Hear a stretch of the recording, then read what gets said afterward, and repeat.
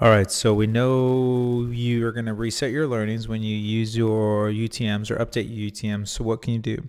Well, you can do this cool little trick using a post ID. So just grab the ad from your ads manager, and then you're going to go here to, where am I going? Share Facebook post with comments. Got them. The next thing you're going to do is in this URL, let me bring this down here. You're going to grab this post ID, fantastic. And now you're going to go back to your ads manager. And then in your ads manager, you're going to create a new ad wherever you want this ad to be, whatever you want to do. So just say continue, get into that new ad. You'll name it whatever you want. But here is the trick. So grab your page, who cares?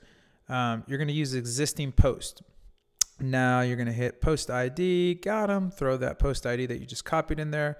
And now you can actually use your URL parameters. So we'll grab the URL parameters here. Fantastic. All right, I got my URL parameters. I'm going to go back over here and then drop them into my URL parameters.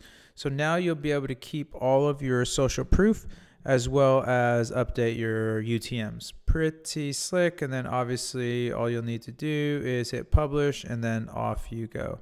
Awesome. Thanks for tuning in.